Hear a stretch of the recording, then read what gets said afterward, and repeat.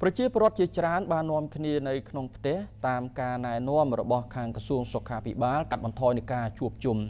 ការនៅក្នុងផ្ទះនៅពេលនេះគឺតម្រូវឲ្យប្រជាពលរដ្ឋភាគច្រើនដែលចង់ទិញអីវ៉ាន់ពួកគេបានងាកទៅទិញអីវ៉ាន់តាមអនឡាញឥឡូវនេះគេសម្គាល់ឃើញថាការទិញទំនិញតាមអនឡាញចាប់ផ្ដើមមានកំណើនបើតាមអ្នកស្រីអូនដែលជាប្រជាពលរដ្ឋរស់នៅក្នុងរាជធានីភ្នំពេញបានថ្លែងប្រាប់ទូរទស្សន៍ព័ត៌មាន BTV នៅថ្ងៃទី1 ខែមេសាថា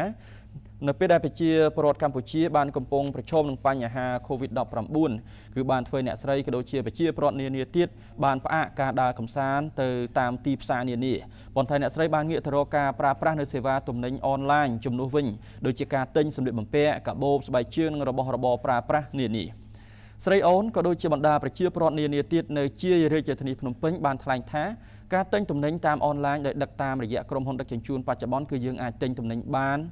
តែលើប្រភេទទំនិញស្ងួតមានការវេចខ្ចប់រួចប៉ុន្តែសម្រាប់ការទិញនៅបន្លែត្រីសាច់វិញសម្រាប់យកទៅចម្អិនម្ហូបអាហារសម្រាប់ហូបប្រចាំថ្ងៃនៅក្នុងក្រុមគ្រួសារយើងអាចទៅផ្សារទិញដោយខ្លួនឯងឬក៏អាចកម្មង់ទៅហាងលក់ម្ហូបអាហារដោយផ្ទាល់គឺមានសេវាដឹកជញ្ជូនឲ្យច្រើនមកសារតែគាត់ថាខ្ញុំមក2ថ្ងៃខ្ញុំមកម្ដងឬក៏3ថ្ងៃមកម្ដងអញ្ចឹងខ្ញុំទិញទុកយ៉ាងចាពីរួមប្រមាណខ្ញុំមិនដែរកម្មង់តែច្រើនណាកាអាវឬក៏បោអីចឹងណាងាយស្រួលដូចយើងកម្មង់ទៅកម្មង់ភ្លាមអញ្ចឹងបានភ្លាមហើយគេដឹកឲ្យដល់ផ្ទះភ្លាមហ្មងណាតែតាមឆាបចាដាក់តាមឆាបទៅមើលតាម Facebook យើងដូចថាយើងមើលទាំងទៅឃើញគាត់លក់អីអញ្ចឹងយើងពេញចិត្តអញ្ចឹងទៅយើងទិញគាត់អញ្ចឹងទៅណានិយាយរួមមកប្រាប់គាត់ប្រហែលជាបើគាត់ដូចថាអត់ជាប់លវាស់ដប់គេអញ្ចឹងដប់ឲ្យគេអញ្ចឹងលឿនទេប្រហែលជា1ម៉ោងជាងអីគាត់មកដល់កន្លែងយើងហើយ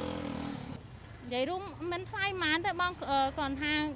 យើងទៅទិញក៏គាត់គិតតែថ្លៃសេវាយើងតែ1រៀលហ្នឹងតែបើយើងទៅទិញក៏អស់ថ្លៃម៉ូតូដប់ថ្លៃសាំងម៉ូតូយើងជិះទៅដែរអនឃើញគេបង្ហោះតាមទូរស័ព្ទដៃទៅយើងចុចលើអាចទៅវិញទៅមើលទៅចាហើយគេថាទីតាំងយើងទៅណាយើងតម្លាក់ទីតាំងឲ្យគេទៅថាយើងនៅតែខ្មៅនៅម្ដុំណាអញ្ចឹងគេក៏ដឹកមកឲ្យយើងហ្នឹងហើយលុយកម្មករដឹកមកយើងឲ្យទៅគេទៅហ្មង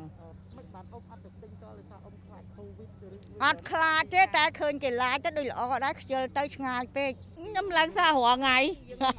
ហ្នឹងហើយខ្ញុំអត់ដែរទិញតាមអនឡាញផង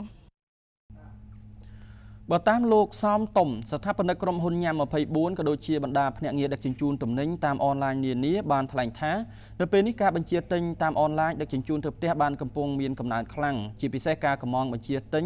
នៅតាមទីផ្សារលក់ទំនិញភោជនីយដ្ឋានផ្សារទំនើបនិងអាជីវកម្មលក់ទំនិញនានា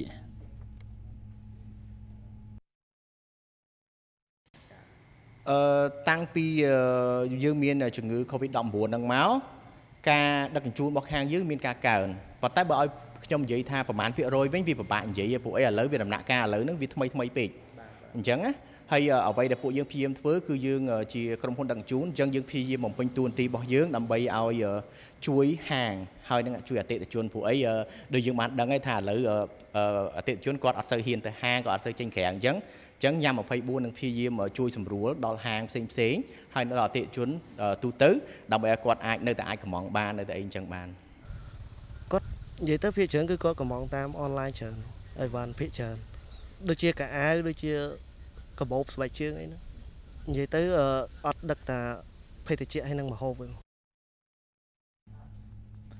លោកសំតុំបានបញ្ជាក់ថាបច្ចុប្បន្នបណ្ដាប្រជាពលរដ្ឋបានចាត់ទុកការប្រកាសផ្សាយលក់ទំនិញនានានៅតាមអនឡាញគឺជាទីផ្សារសំខាន់មួយដែលគេអាចរកទិញទំនិញគ្រប់ប្រភេទនៅក្នុងផ្ទះរបស់គេដោយមិនបាច់ពិបាកចំណាយពេលវេលាចំណាយថវិកានិងចំណាយកម្លាំងនៅក្នុងការធ្វើដំណើរនិងដើររកទិញនៅតាមទីផ្សារ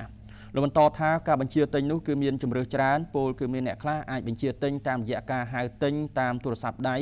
Class App Play Store Facebook Messenger Telegram ឬក៏ WeChat ជាដើម